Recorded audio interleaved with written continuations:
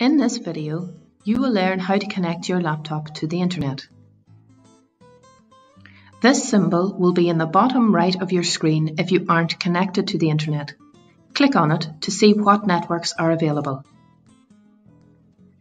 Click on the network that you want to connect to. Make sure the box to Connect Automatically is ticked.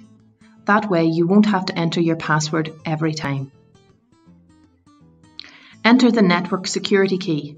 This is your password, and click Next.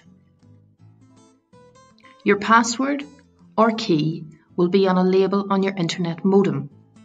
This example is an Aircom one, but there are lots of different providers.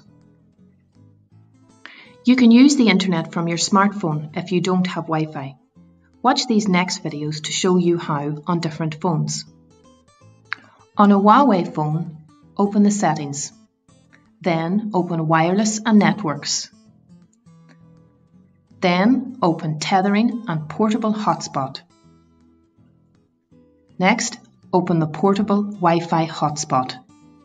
In there you can turn it on. Click on Configure Hotspot to see the password. Sometimes you have to click on the eye so you can see the password. On an iPhone, open the settings. In there, open Personal Hotspot.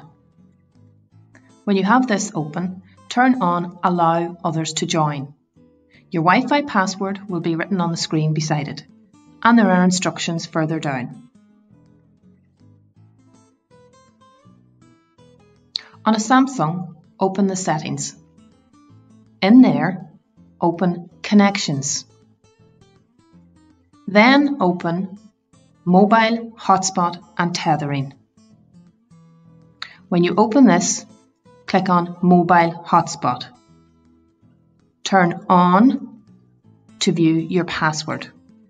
And there are also instructions on how to set it up when you open that. When you've turned your hotspot on, go to your laptop to connect to it. Follow the steps at the start of this video if you get stuck.